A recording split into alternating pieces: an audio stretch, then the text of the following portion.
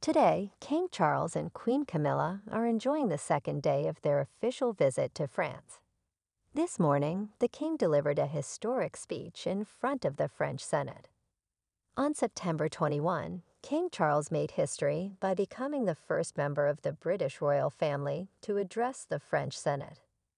The king was greeted with a standing ovation and enthusiastic applause when he arrived at the Senate, and he later stood to deliver a historic address in which he flowed from French and English in a way that was quite smooth.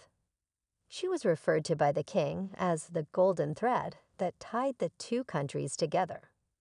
Last night in the Hall of Mirrors at Versailles, the French royal couple dined with French President Emmanuel Macron and his wife, who also attended the event.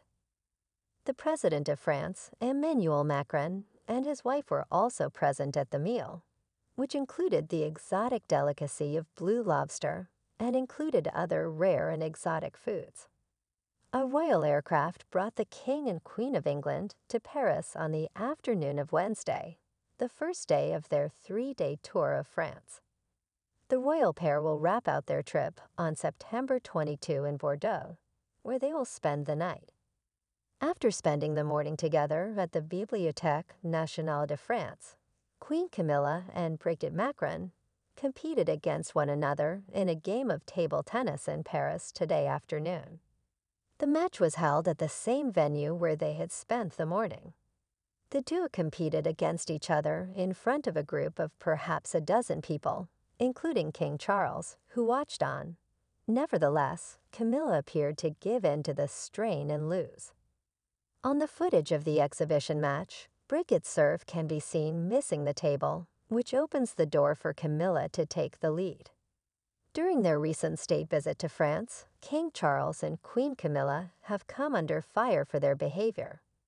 Nathalie Artad, the spokesperson for the French Communist Parti Les Ouvriers, described the royal couple as a tourist attraction in one of her statements. Spectators in an upstairs flat opposite the cathedral waved and screamed "Vive le Roi," which caused the king to break into a jovial smile and wave back with great enthusiasm. During their visit to the heroic firemen who were working to put out the tragic fire that broke out at Notre Dame Cathedral in April 2019, their Majesties were accompanied by President and Madame Macron. The king gave the firefighters a friendly smile as they joked that they were working as quickly as possible to meet the deadline that Macron had set for the rehabilitation of the area. The royal couple then had the opportunity to speak with artisan stonemasons who were hard at work repairing statues and gargoyles that had been harmed by the tragic fire. King Charles was particularly interested in the situation and inquired in great detail about the damage that had been done to the masonry and the wooden spires. At one point, Madame Macron gave off the impression that she was preoccupied with something else as she pulled fluff off of President Macron's suit sleeve. After that, their Majesties moved closer to the cathedral to inspect the damage done to the gargoyles by the fire. In addition, the previous candidate for president made fun of the glitzy state banquet that was hosted at Versailles on Wednesday evening.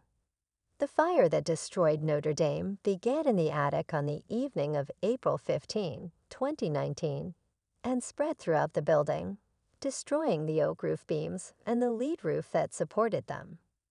When the spire fell, it brought down 750 tons of stone and lead with it. Over 500 firefighters worked together to put out the blaze, which allowed them to save the rest of the cathedral. They were able to save the cathedral's primary structure, facade, towers, walls, buttresses, stained glass, and great organ. The majority of artwork, artifacts, and antiquities were saved by the local Parisian authorities when the fire was still in its early stages. Within 24 hours following a global appeal, more than 800 million euros were privately given for the cathedral's reconstruction and refurbishment works. President Macron has promised to restoring the cathedral. The luncheon that will round off the first day of King Charles and Queen Camilla's royal visit to France will take place at the Palace of Versailles. and the palace cooks have provided details regarding the dishes that will be served. The arrival of King Charles and Queen Camilla in France marks the beginning of their 3-day trip through the country, during which they will make stops in both Paris and Bordeaux.